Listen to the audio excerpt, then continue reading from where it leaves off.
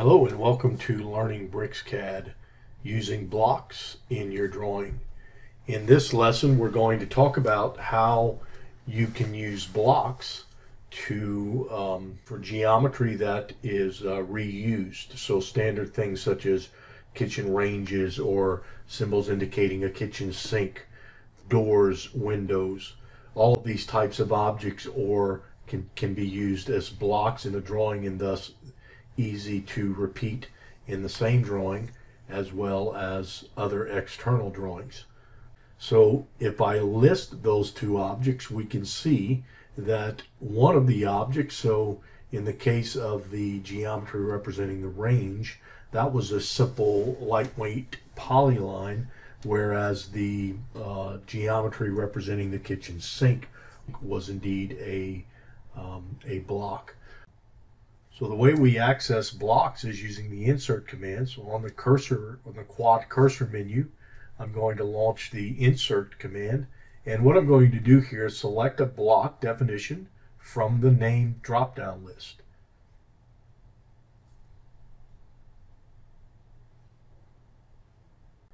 So let's talk a little bit about the options here when you're in the insert block command. You have the option of specifying the insertion point on screen, or manually enter the XYZ coordinate values. Moving on to scale, again the same functionality. You have the option to either specify on screen or enter the coordinates. And then finally, for rotation, you're either going to specify on screen or the angle. In this example, we're going to use the specify on screen option. So I'm going to select that and leave everything else unchecked. And now I'm going to use basic snap tracking to locate the geometry. Well, it would help if I turned on my midpoint object snap first. And using snap tracking here, we'll define the geometric center of that rectangle and locate the point there. And the block has been inserted. So as we explore this geometry, we can use the quad cursor. We can see that it was placed on layer 0. That was the current layer at the time. We're going to select the fixture layer, and you can see the block updates to represent the correct layer properties. Now we're going to change our current layer to title, and we're going to repeat the insert command. So again, right-click in the graphics window, click Insert, and this time we're going to choose a block that represents or that is used for titles or view titles. So again, leaving the options as they are, specifying on screen, we're going to click OK and select the insertion point. And then you'll notice on the command line, we're prompt for the view number and then the name of drawing views. So these are attributes which are defined inside of the block. Think of an attribute as a small piece of metadata that can be associated to objects in your drawing. So in this recent insertion of the view title, we were prompted for the attribute values via the command line. This functionality is controlled by the ATT DIA system variable.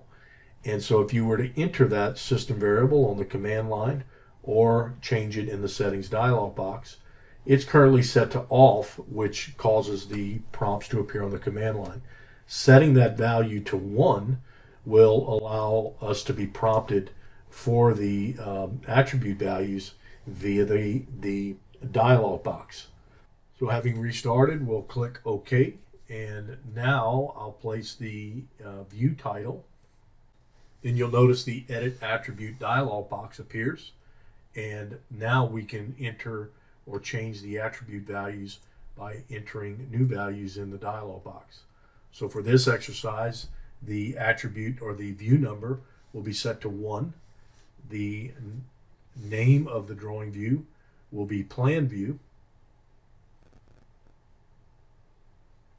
and we'll leave no scale set to no scale and click OK. And then if we zoom in, we can see essentially the exact same block has been used, but it's just a different way of answering the prompting attribute question. So again, ATT DIA for 1 equals the dialog box will appear for attributes, and 0, the dialog box will not appear. So it really depends on your preference and what you're trying to do. So now that we've inserted a block with attributes, what do we do if we need to change that data? So very easily, just double click the block with attributes and the attribute editor will appear, at which point you simply select the tag that you want to edit and enter a new value. So in this example, we're going to change the no scale value to be equal to verify dimensions on the CAD drawing or file, and click OK, and then you can see the data is updated in the block. Okay, moving on, the next thing we're going to do is set the layer for doors to be the current layer, and we're going to take a look at inserting dynamic blocks into BricsCAD. So a dynamic block is a special type of block that allows you to change its configuration after it's been inserted. So starting the insert command and choosing the door imperial option, I'm going to specify the insertion point on screen, but the scale we want to be 1, and I want to control the rotation as well. So selecting the entity snap endpoint, I'll rotate the door into position. Now what's unique about dynamic blocks is once a dynamic block has been created, you have the ability of changing its configuration. So selecting a dynamic block causes a series of glyphs or small icons to appear on the block itself. Choosing this icon gives me a shortcut menu that allows me to change to different visible configurations. So in this example, we've opened the door 90 degrees. The other grips or glyphs that appear, you will offer additional functionality for editing or modifying the dynamic block. So here I'm adjusting the thickness of the door.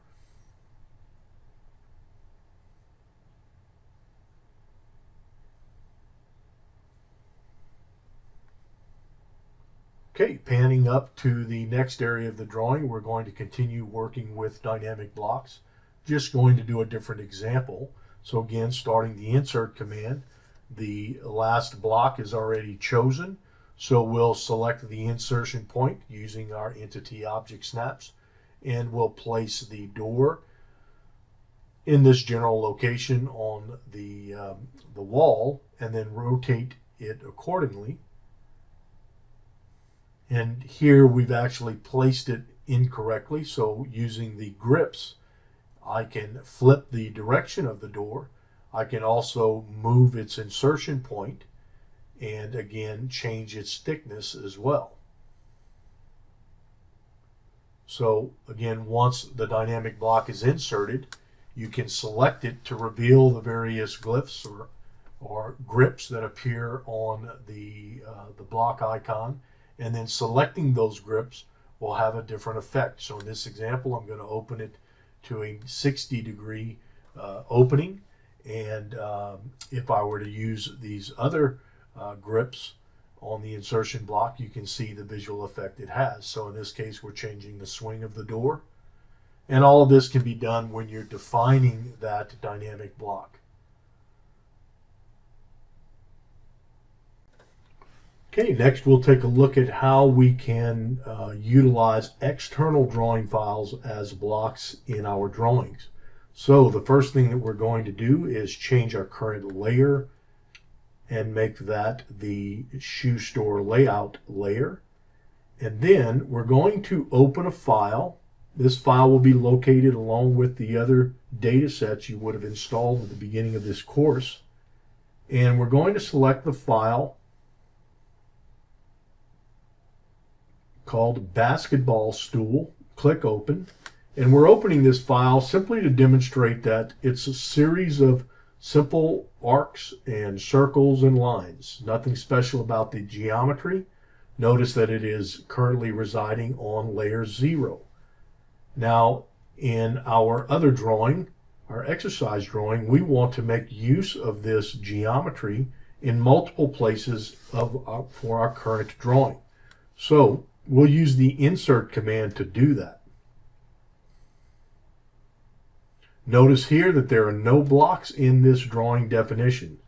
So this drawing essentially is only the geometry representing the block and the standard layer 0. Now, when we execute the insert command, this time we'll choose the Browse button, and we're going to browse to the location of our dataset files for this course. And again, we're going to locate the file called basketball stool, and then we're going to click Open. Using the same options, we're going to specify the insertion point on screen. We want the scale to be also give us the option to specify on screen, as well as the rotation. We'll turn that off because the geometry is round. So let's go ahead and insert this. Here it's asking for the insertion point, and we're going to simply pick a point on the drawing as shown. And then you'll notice that as I move my cursor outward, I'm scaling or setting the scale factor independently in the X and Y axis. So because that option was set to specify on screen, here what I want to do is I want to set both X and Y to 24, and that will scale the geometry as shown. Now you'll notice the block comes in as a single entity, and it has the color properties of the current layer. This completes the lesson on using blocks in BricsCAD.